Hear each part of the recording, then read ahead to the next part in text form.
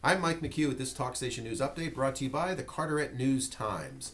This week, the Governor's Highway Safety Program and more than 500 law enforcement agencies kicked off the state's annual 4th of July anti-drunk driving campaign dubbed Operation Firecracker, with increased enforcement patrols.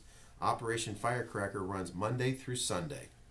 Town planners are recommending the Pine Knoll Shore Board of Commissioners reduce the amount of impervious surface coverage allowed on lots being developed and more protection for oceanfront vegetation.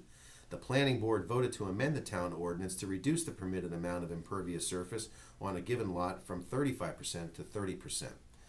It's been about 2 months since the last Bogue Banks Beach Nourishment Project ended April 29th, but Carteret County officials are moving to go out for bids for the third phase of what's known as the Post-Hurricane Florence Project.